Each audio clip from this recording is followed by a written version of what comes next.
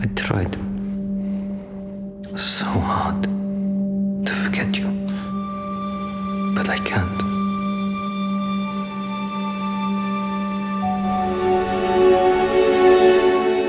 FIREBIRD is based on a true story by Sergei Fetisov. Not many audiences have seen such a true love story based in such a active, rigorous, and unexpected environment before. Not only was it shameful and considered almost sickness, but it was also a criminal offense, and you would end up with a 5-year prison sentence in a hard labor camp. You made my life a disgrace. You made my life a disgrace. A lot of people have said that actually this is very unusual for an Estonian film to be of such size. We shot at about 46 locations across Estonia, plus Moscow and Malta. You think you can just turn up here and not drop my life? Our film, when it's over, people gonna cry. The film was silenced. There were 92 press articles written about how it really is a disservice to the Russian history. And we go, you know, this is a true story.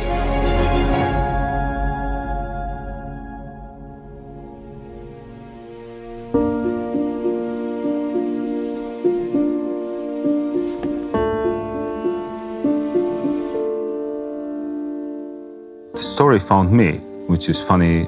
About 10 years ago, the founder of the Black Nights Film Festival here in Estonia, Tiina Lokk, was approached at Berlinale by a Russian journalist, and she brought the actual original autobiography to me, and I read it in my broken Russian over a weekend, cried, and just felt that I have to turn this into a film.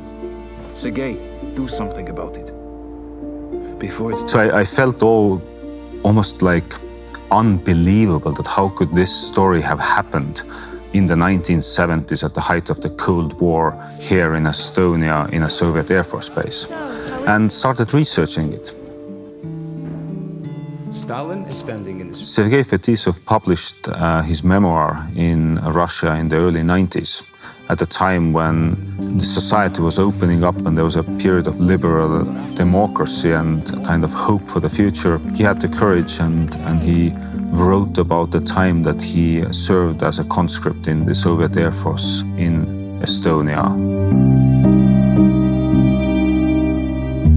I was doing some work in Los Angeles in 2014, and I was kindly introduced to a producer and a film financer who had just actually read Peter's first draft of the script of FIREBIRD.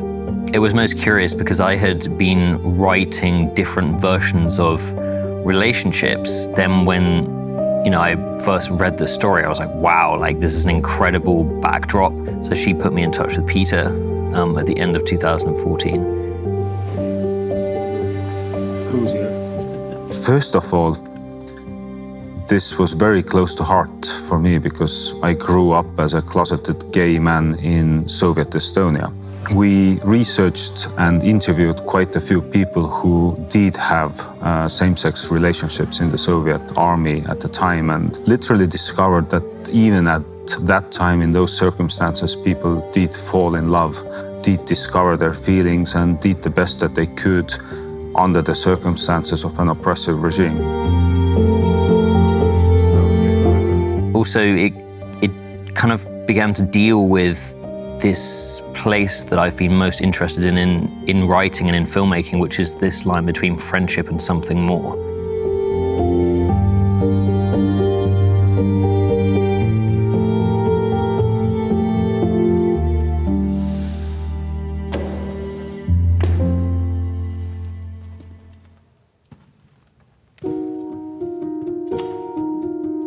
From early on, we made a decision to shoot this film in English, to make it as accessible, as widely as possible around the world. We wanted to tell the story with a slight Russian accent, with a kind of feeling of the time and the place. So we started our casting, and we received about 2,500 self-tapes from actors around the world for the remaining main 3 roles. We made a promise to look for the best people.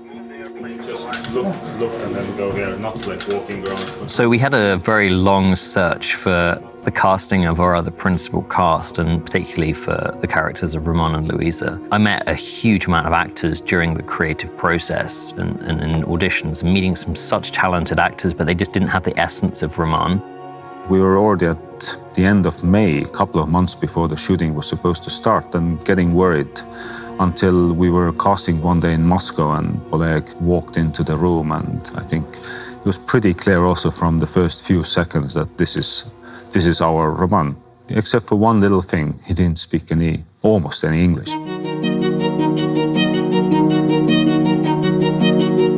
My agent called me and I think, come on, it's gonna be English. I don't know English, it's gonna be very hard for me, so no, I don't want it. But he said, Oleg, they are waiting for your self-tapes. I say, okay, I'll do it.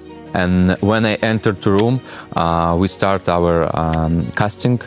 Tom tell his line, and I look at him, and I understand that I forget everything. And he say, oh, it's fine. And our producer Brigitte, she speak Russian, like, это ничего, не переживай, Том это играл уже роль, 1000 раз пробовал, он этот текст и на китайский поймет. And we did it again and again, and Peter just like look at us, and I like it, and I think like, okay, he think that, okay, boy, you done, you try, bye-bye. We just knew this was the closest person that we had found to Roman, and this was really in a way that he held himself and the way that he looked.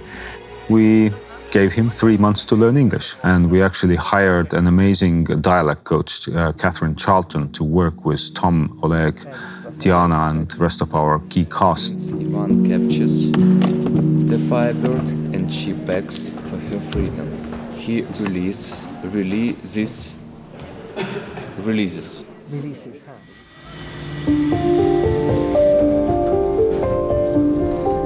Obviously, the most challenging part of it, though, was that I didn't speak Russian and he barely spoke English. What at first felt like a huge hindrance and a huge challenge and difficulty for us to be able to communicate verbally has ended up in actually a very strong physical connection. It was much more about actions and much less about words. There were no words to describe what these two people are going through, what these three people are going through. Trying to walk that line between friendship and something more when there are no words to describe it, in some ways, I think has been a real gift between me and Oleg, which meant that we just had to also physically figure it out into going, okay, you can't talk about it, but how is it going to happen? And then really with Diana as well, it was, for me, one of the first moments that I met her, she really deeply reminded me of somebody significant in my life and sort of had this very similar quality.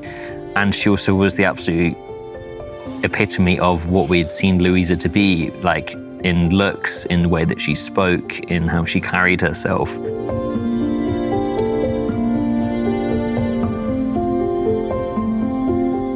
I think it's very important to include the female perspective because a lot of same-sex relationship stories, a lot of forbidden love stories just portray the two men or two women getting together and the third party is seen as an obstacle, almost like something to get rid of to reach happiness. But in real life, they didn't choose to be in that kind of a relationship knowingly, risking everything, risking your career, your family, your life.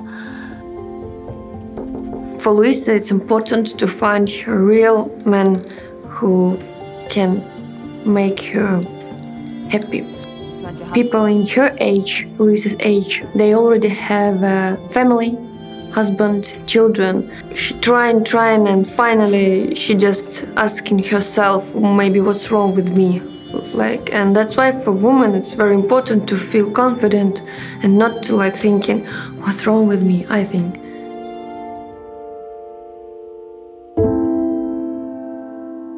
For me, Louisa's tragedy is at least as big, if not bigger, than Sergei's and Roman's.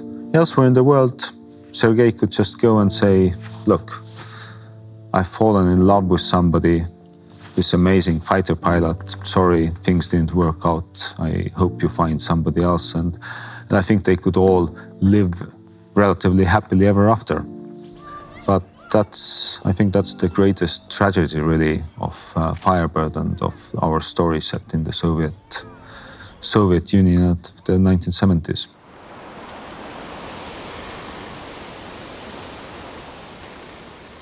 The character that I play of Sergei in Firebird, he is a countryside boy who is literally counting down his last days in the military conscription and can't wait to get out of there. He's a little bit lost at the beginning of the film and not really knowing what he wants to do with his life. He sort of sees his future as a little bit bleak and not really knowing where it's going. And it's actually through his friendship with Luisa and Volodya that he manages to survive the Air Force Base. And then it is by meeting Roman that he is reminded of his dreams and his passion and what he goes on to follow later in the film. What's interesting to me as an actor to basically show how else would somebody respond to this, not what's the most conventional way to respond, but what else is possible, what else can I potentially show. During the acting process, as a director, he's very good at actually leaving you alone to do your thing. It's like at what angle if you are facing more the camera. And let's start again, improvisation, no words, and action. He's in the script, he must be attractive and everything, and I understand that they will do for me cool hairdo, I will have ideal costume, outfit, so I will be perfect in this movie. So I start to run, start to go to the gym, and I think, wow, cool, it's a chance for me to be the hero, because it's lieutenant. And then I start to discover what lieutenant is it, what soldier is it. Soviet people, they always like ideal people, like they don't drink vodka, they don't have sex, they like something more than human. It wasn't in real life, they drink vodka and live like, I don't know. Then I have some guy who help us with discipline, with all what is mean, how is colonel talk to lieutenant and lieutenant to colonel, what is usual to do pilot. And step by step, with Peter, with Tom, with Diana, with everybody, we start to build. They helps me. And you know how say, это короля играет свита. They play me. So, if you're ready, I'll just finish eating. We are ready. Major Zverevi roll Firebirdis oli väga nõudlik just selle poolest, et kogu see roll oli vaja sisemiselt läbi tunnetada, sest seal mängida otseselt ei olnud midagi, et on vaja hüpata või karata või sellist erinevaid emotsioone väljendada, et sa nutad või sa rõõmustad väga või midagi sellist oli vaja teha. Oli vaja olla lihtsalt selline kivinägu ja mõelda kogu aeg selle peale, mis see roll on. Ja see tundus alguses küllaltki selline, et kas ma saan hakkama, sest Peeter alguses rõhutas ka seda, et vaja on saavutada sellel karakteril selline tulemus, et temast õhkuks sellist jahedust, ohtlikkust.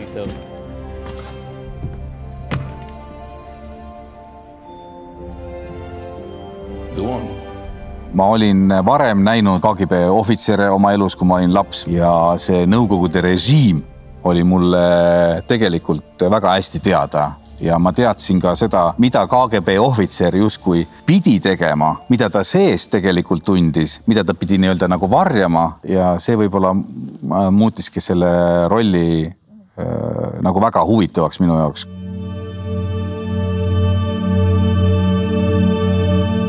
Firebird is based on a true story by Sergei Fetisov and his autobiography, which he published in the 90s in Russia. We really aim to stay as true to the original story as possible, meaning that the love story between the characters is fully as he wrote and as he told us. In the process of writing the script, we actually went to Moscow and we interviewed real Sergei. We had an amazing opportunity to spend several days with him and did hours and tens of hours of audio recordings and interviews, which really informed me as the director and as a co-writer to get the details right, to get the context right, to understand the characters better.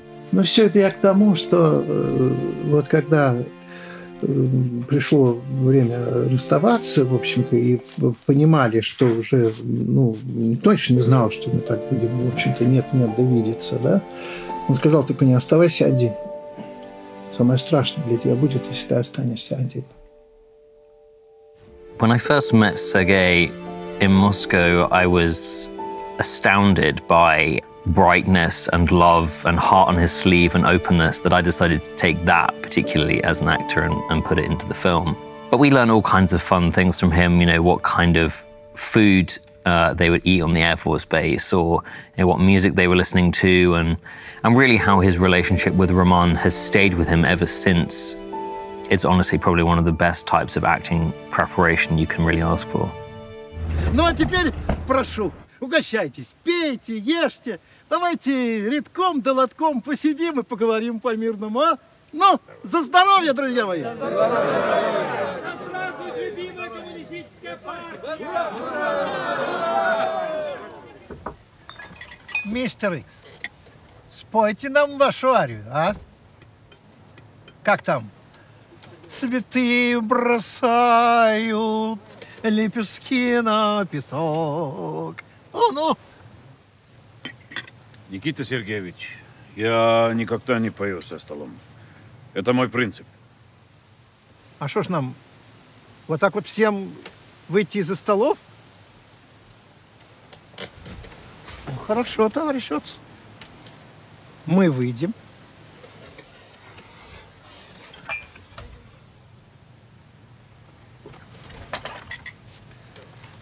Никита Сергеевич, я не могу сегодня петь. Это почему же? У меня отец умирает. What we changed and what we added was really the context, the social context of the time, to also give the feeling of the obstacles to the modern viewer. And secondly, also, we really took care to expand Luisa's character and the female perspective in the story, to talk about her feelings, to show her relationship with Sergei, since the film really starts with the relationship between Sergei and Luisa and also ends with it. I actually honestly had a really hard time just before shooting about the belief in myself, about whether I could do this, whether I could be the lead in a film, whether I could do the service of playing Sergei in real life and leaving his legacy. He passed away a year and a little bit before we started shooting. And I remember we discussed it at length actually about whether we should go to his funeral or not, about if it was appropriate, if we'd known him long enough. And we decided to go to Moscow and then take the train out to Oriel, where he had lived and worked for many years. We went to his wake, and then there was a very traditional Russian Orthodox burial in a church. And I remember taking that moment and going, like, I will do everything I can to the best of my ability to play you in truth and in vulnerability and in the way you'd like to be remembered. Я никогда об этом не жалел. У меня не было этого. У меня есть ощущение, что я прожил ту жизнь, которая мне, была написана свыше, и я ее жил.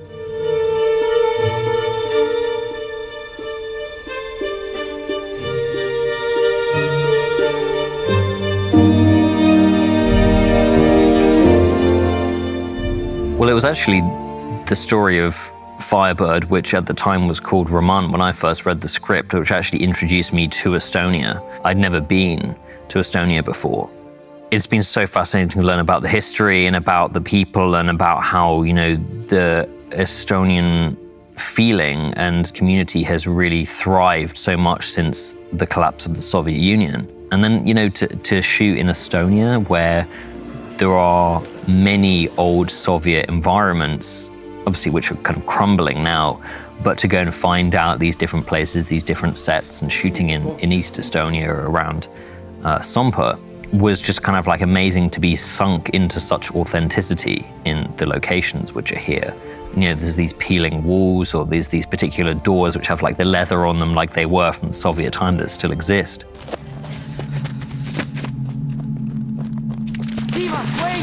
I believe that my experience of growing up as a, I think, quite heavily repressed, closeted gay teenager in Soviet Estonia at the time definitely helped to understand the characters and understand the setting. And I definitely used some of these memories from childhood, but even more so, I did a lot of research and actually looked at some of the books. There was an amazing National Geographic book published from 1978 in Estonia. When you look at those photos which are made in the city, on the streets, not staged, it's amazing how beautiful and how stylish people look.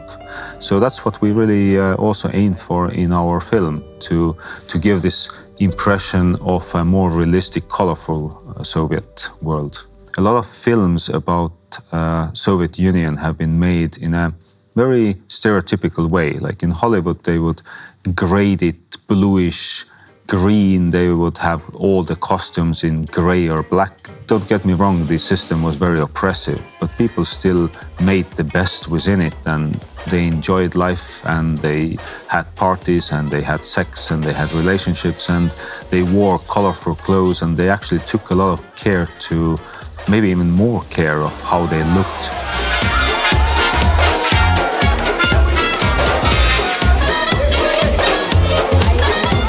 We wanted the film to be authentic, so we also wanted to shoot all of the exteriors actually on location in Moscow. And we were at first really not sure whether we are able to do that, especially considering the sensitive nature of the forbidden love story.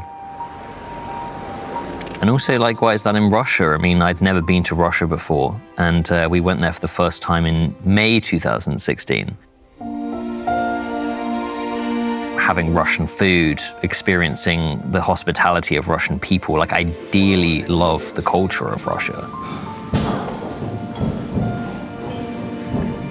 It was amazing. We had a really, really professional local production partner, and we got access to shoot next to the Kremlin, to shoot in the living districts, on rooftops, literally pretty much everything that we wished for. The Black Sea scenes we actually shot in Malta.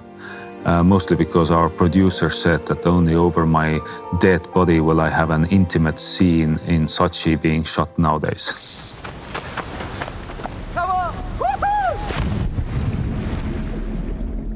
There's nothing quite like breaking the ice of a new set, a new cast and crew together as getting into the Baltic Sea in the beginning of September. I think I spent about 11 hours in the sea that day, which was, I think, about between 10 and 12 degrees. Diana kept on sort of whispering to us and to herself, being like, I love my job, I love my job, I love my job. I had to wait for the water, the surface water, to go completely still, which means just like having to hold my breath and myself underwater in the freezing cold, and then kind of like jump up and look like everything's fine. Well, not everything's fine, because obviously there's the nightmare, but certainly not look like I'm freezing cold or beginning to shake. Then we got kindly poured with hot water by our costume department. They were literally ladling, like soup ladling hot water onto our bodies to make us warm enough. Rock 011, 30 seconds reported. Permission to engage. 011.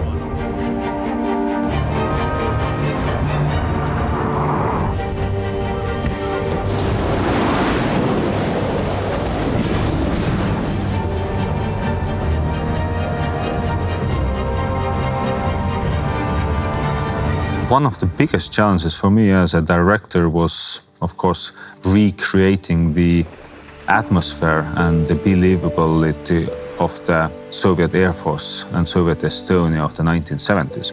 We, for example, shot at one of the few last remaining bomb-proof hangars of the former Soviet Air Force was a real MiG-21. So we had to literally find the few remaining old crumbling buildings and fix them up. Our construction crews had to fix floors, paint walls, put in electricity.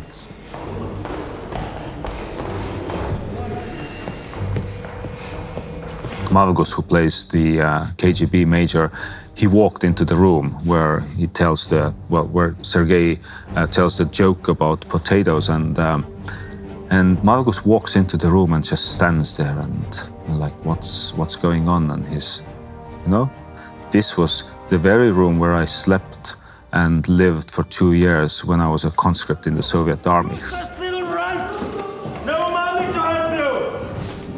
Meid viidi hommikul kell 6 ühte sõjaväebaasi filmima, ma ei teadnud, kus see on. Ja kui ma oma silmad lahti tegin, siis ma avastasin, et ma olin sattunud täpselt sellesse samasse sõjaväebaasi, kus ma ise teenisin sõdurina. Ja nüüd siis selle filmi võtteperioodi ajal sattusin sinna sellesse sõjaväe otsa tagasi, nüüd juba siis nii-öelda KGB majorina ja käsutasin ise neid noori sõdureid seal, nii et see oli küllaltki sürrealistlik selline hommik.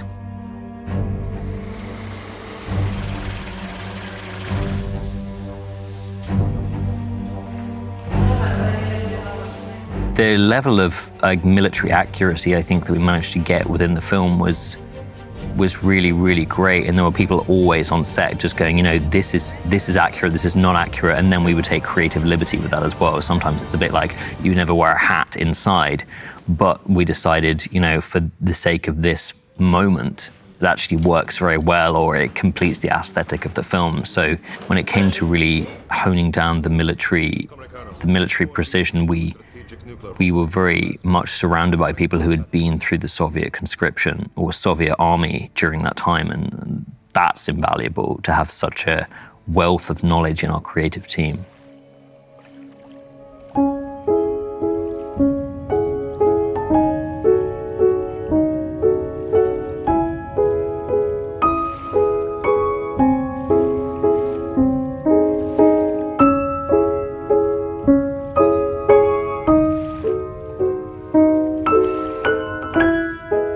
One of the big challenges actually in filming Firebird was putting on the ballet. Since it wasn't in the repertoire at the Estonian National Ballet, we actually had to ask a favor from the head choreographer, Toomas Edo, who kindly literally staged and choreographed scenes from the ballet especially for filming. So they rehearsed for months. We created sets, we created new costumes, lighting design, and literally put on a performance of Firebird just to film the scenes for the film. It was an honor, and it was humbling to work with some of the top people in the world. Toomas Edo used to be himself one of the principal dancers of the English National Ballet before moving back to Estonia.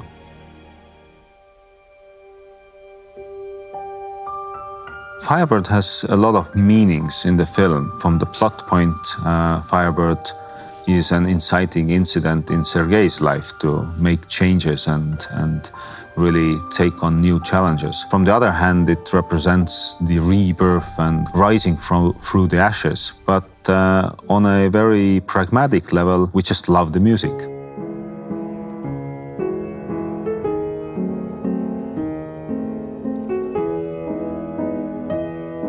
Composing and recording the music score was likely one of the highlights of the whole process for me. We made the decision that we want this film to sound like films of the 1970s, when electronic music was really not used, when studio recording of musicians separately was not used.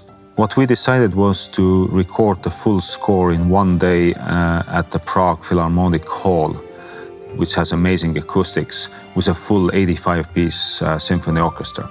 And it does give a very different result, because if you put different groups of musicians in the studio, they just go by the sheet music, and I think the feeling is very sterile. And yes, you can have full control later to mix it together, but it just doesn't sound the same. And I think it also comes across in the film because the expansiveness, the energy of this whole orchestra.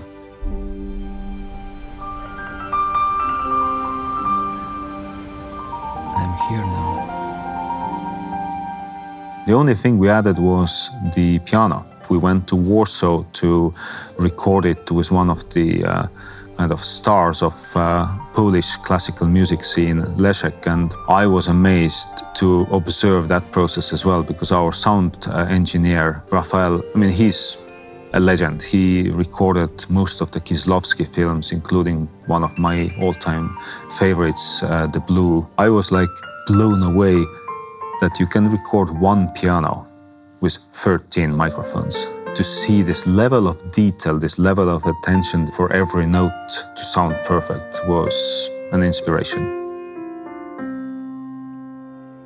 Music, for me, as a filmmaker and as an actor, can at times be quite overwhelming and very much is part of my inspiration and creative and writing process as well. The music which we put into the film and the link with FIREBIRD, Stravinsky's ballet, and then also working with our music composer and creating that original score, I think has really aided the emotions which we go after in the film.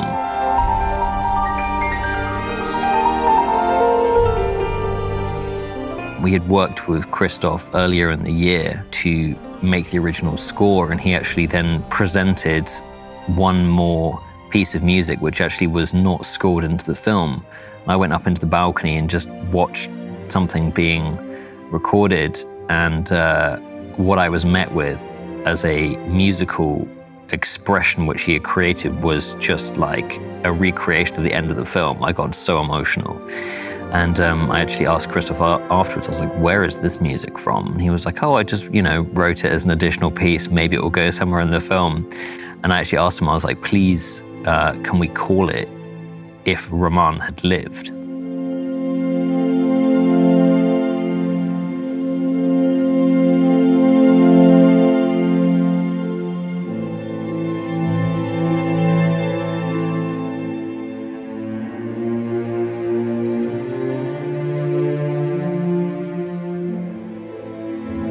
It is through music that we can even give somebody a new life, or give them the life that they never had.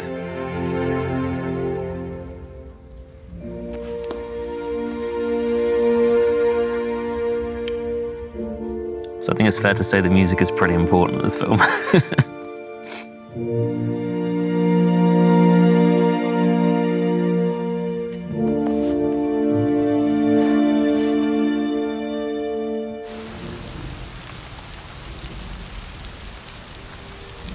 There was very little freedom of speech at the time in the USSR, but what amazed me the most is the extent to which Shakespeare was allowed and publicly performed.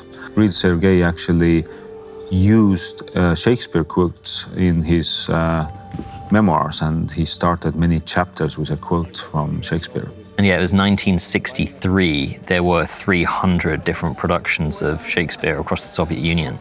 And I started reading this book, which was called Shakespeare in the Soviet Union, and really about how that was allowed and how it was like a way of expressing theatre, and how much influence that had into Russia at the time.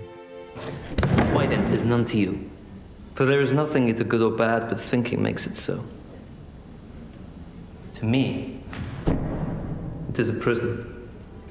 I actually went to see the 3 Chekhov plays at the National Theatre in London while we were writing the script, and I was kind of almost pissed off that why have they made it so British? Why have they brought in so much Shakespeare? And then on the way back home was researching, and I was amazed to discover how Chekhov was a fan of Shakespeare and how they discovered all of these works outlined and how he really used a lot of that in his work. So it's interesting to see that the cultures historically have been much more mixed than we nowadays imagine. One thing that really astounded me was how much Sergei was fascinated by Shakespeare. And it was amazing to see that so many parts of the original story, the chapters actually begin with a Shakespeare quote.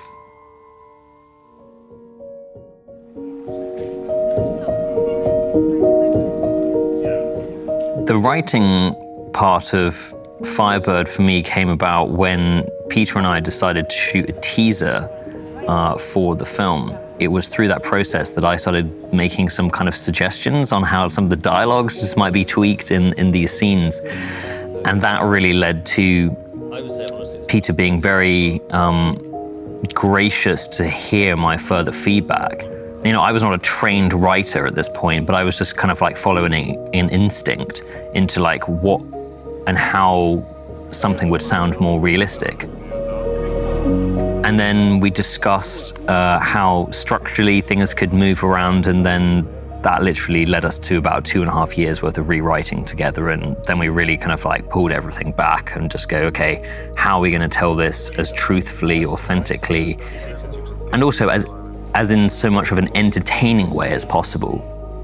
I'm immensely grateful to Peter for having trusted me on so many levels, trusted me to hack away at our script, at the script that he started creating, and that we ended up writing together. And I think I took the film and had desire to take the film in a very strong and different direction. And I think that we found a really great, happy medium between the two. I really wanted to make it in this much more kind of like thriller, military element, whilst remaining true to the story. So I'm very grateful for Peter's trust in that.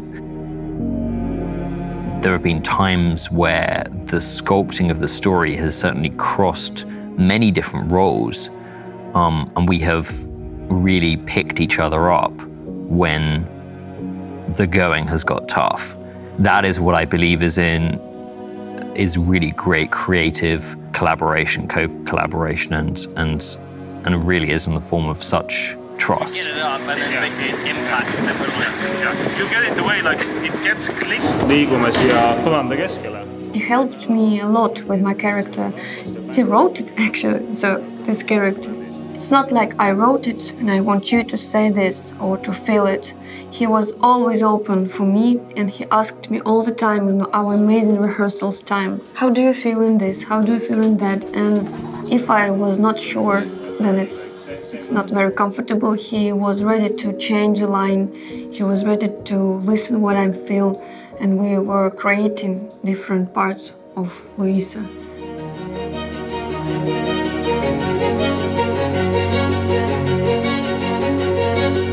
As a director, I've always believed that it's really good idea to not interfere in the first stage of editing. So our editor actually put together the first rough cut by himself. And it was a big challenge editing your first feature film. So after 3 months after the editor's time ended, we still felt that the film is not quite ready. Once Tumba was having to shoot on a different series, we literally took the edit ourselves and began to do that. And again, that's a very vulnerable place to be in, both as a director and as an actor, and to sit there through and begin to literally co-create, co-edit the film together. It's something that I'm still quite overwhelmed by, the fact that actually to be able to be given that level of trust and input. Nüüd läks väga ilusaks, väga super. We really sat through the summer and went through each frame of the film, and then together with our editor got it to the shape that it is today. For me personally, it's really important if this film manages to create a little bit more of understanding, of empathy.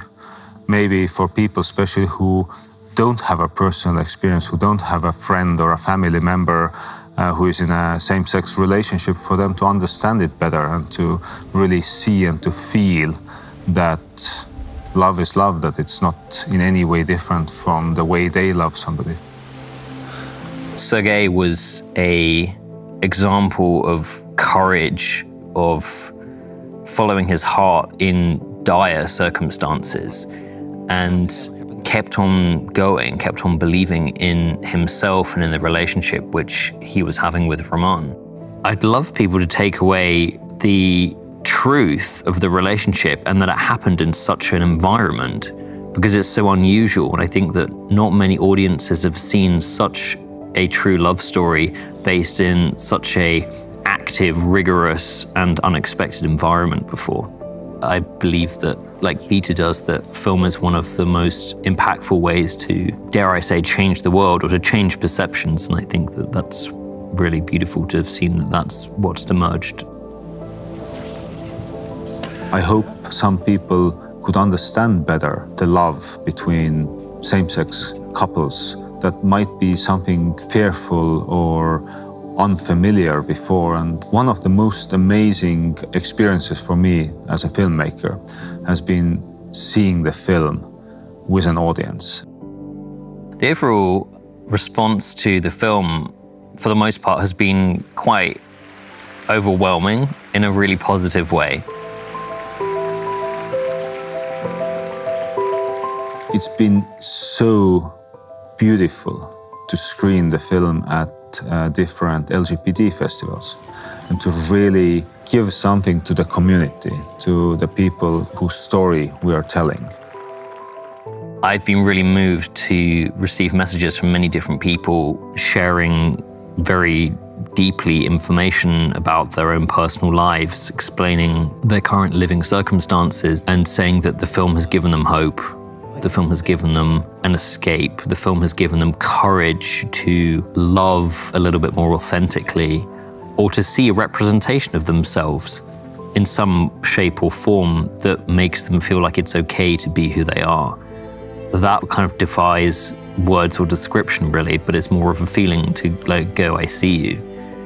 Clearly, we have a core LGBT audience, since this is one of the really rare stories of the community and a very unique story from the time and place which has rarely been told before. But from the other hand, it's a very universal story, and a lot of normal cinema goers, a lot of younger and older married couples, boyfriend, girlfriends with popcorn, found a message in the film, found that it touches them.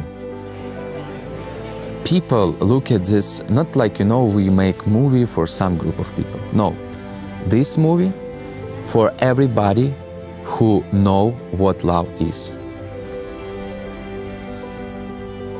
It was amazing to see how the film was received in Tallinn, in Estonia, and how much the story has really impacted people and how astounded people are by the size of the film that we created.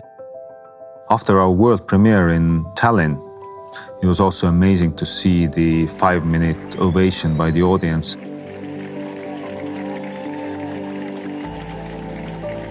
It's been amazing to also see so many straight people, so many women come to me after the screenings and in tears sharing how this film was so relatable to them, how it brought out their memories of how their husband in the past cheated with another woman, for example. And the universality of this love story, the relatability is something that I really cherish.